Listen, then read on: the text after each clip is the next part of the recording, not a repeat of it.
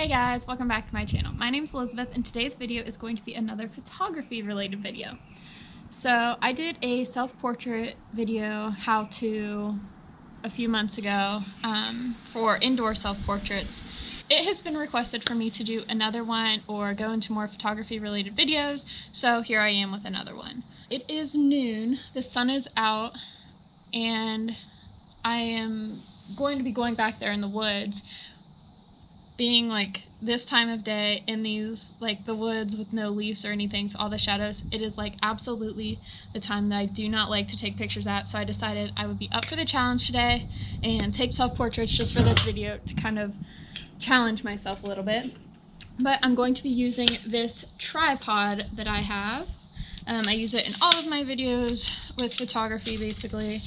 I really like it because it's very sturdy and it gets really tall so that I can get kind of a more ideal angle. I don't like having to like squat down in my pictures so that my whole head can be in the frame. I like this one because not only do both of the legs extend and give it height that's almost at my eye level, but also there's something up here that you can like twist it and it gets even higher. So I love that. I don't like short little tripods. For my camera, I'm going to be using my Nikon D5100, and I'm going to be using my Sigma 15 to 50 millimeter 1.28 lens.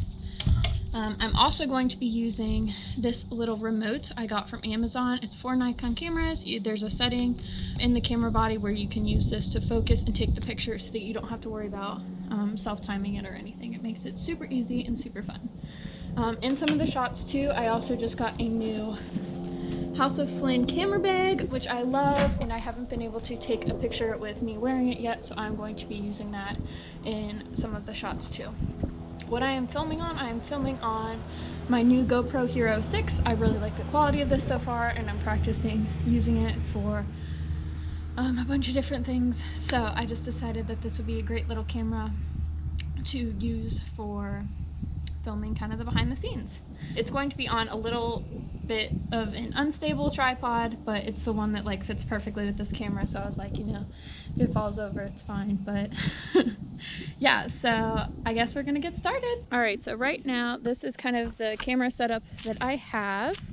Whenever I do portraits but this time of day with the sun really high in the sky, I at least like it to be behind the subject so it can kind of have like that backlight. When I looked for somewhere to put the camera, for example, I have this really big tree here and then all of these little trees. I wanted to make sure that I would not get that big tree in the shot just because I wanted it to kind of be more symmetrical in the background, not so distracting. I don't know if that really makes sense to anyone else, but I would rather just have for my camera to just get like this little section right here. For self-portraits, when I think of what I'm going to wear, I usually do not like to wear green. I'm from Ohio, so there's typically lots and lots of green, and I don't like to blend in with the background of my portraits, so I don't like green. I usually really like neutral colors because of the editing style I have. I would rather have neutral colors in the picture. They usually edit better. I try to avoid like reds and like bright yellows too, so today I just went with gray. But yeah, that's all I have for right this second.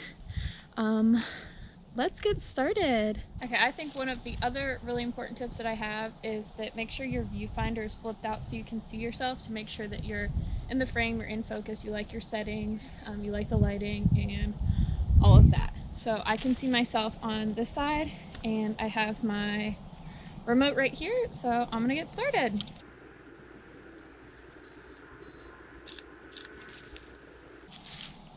Okay, I like this lighting better than I thought.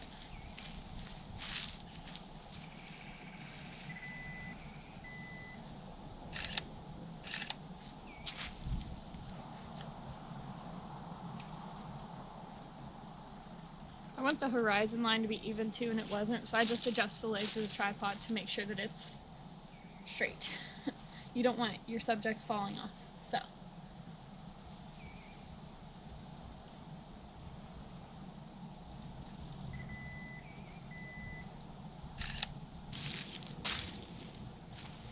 I also try to, if I'm gonna have this in the pictures, I want to hide it with my hands, and you have to like consciously do that.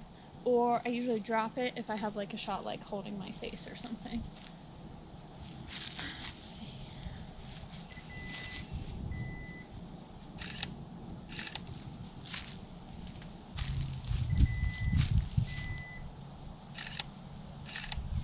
Another tip I have is to always make sure that you're looking at your lens instead of your viewfinder. It's important to make sure you're in focus, but you're going to want to be looking at the lens later in your photos. I also kind of like different angles, so instead of me just being in the center of the photo like I have been, I actually angled the camera up so that I can kind of be at the bottom of the picture with all of these trees and stuff and the sun coming in behind me. But I want to make sure that I'm still in focus. It's hard to tell from back here.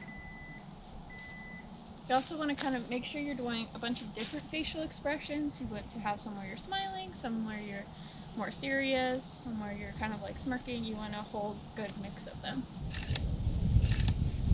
Ooh, this breeze is coming in good. I like it.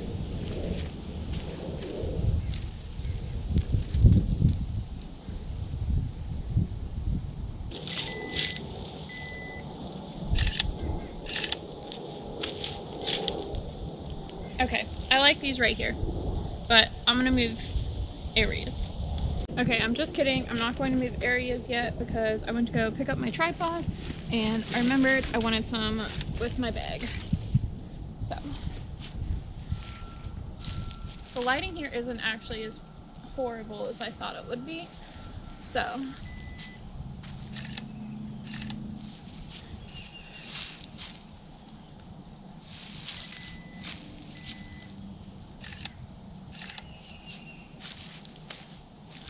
sometimes I feel like I wish I could be a brand rep for everyone.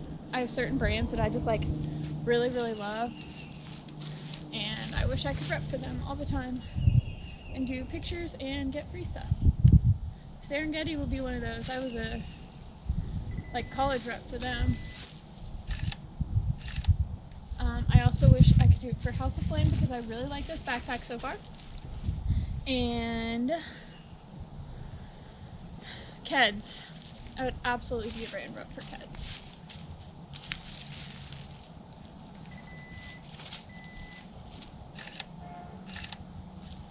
Now it's time to move. Alright, so over here I found this little log, and I actually have my camera set up so that it will be shot in portrait mode instead of landscape. I guess I should say portrait orientation, not mode. I'm shooting in manual mode. I don't know if I said that. But I always like to check to make sure that I like what the settings and like the picture kind of looks like on the back of my camera before I get all set up. One thing with feet in photos, you always want to make sure that they are pointed if they're barefoot, and I think I'm gonna hide my shoes and make my toes barefoot. Nature, right?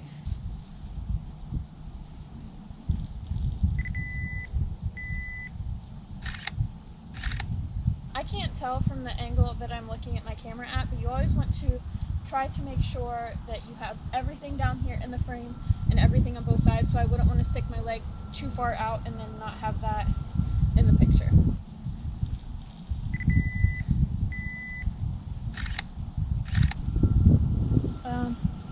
I think I'm going to try to change it up and get that out of the way. I hope that's out of the way. The shoes and phone out of the way. Oh. I'm going to turn around here, kind of face the camera.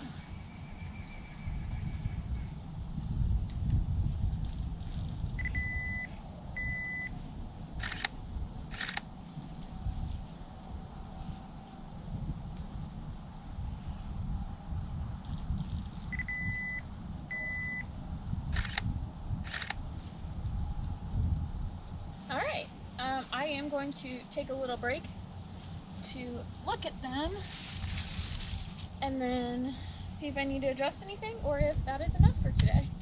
Alright, so a lot of those shots had my toes cut off and some of them were not in focus, so they were not the best. But I did get a few good ones, and I only need a few. I don't need like a ton of them. So I think I'm gonna call it a day. But thank you so much for watching. I really actually enjoyed making these. I love photography related videos because I'm kind of all self-taught, and so I never really had anyone who could be that person to me to teach me and who I could learn from. And so if I could be that person to someone else, like, that would make my day. So if you guys enjoy these and want to see more of these, give it a big thumbs up, comment down below and let me know. And then you can see more pictures from this session on my photography blog page. I'll have that link down below also, or you can follow my photography Instagram or my personal Instagram. All of that's linked down below. But thank you so much for watching, and I will see you guys next time. Bye.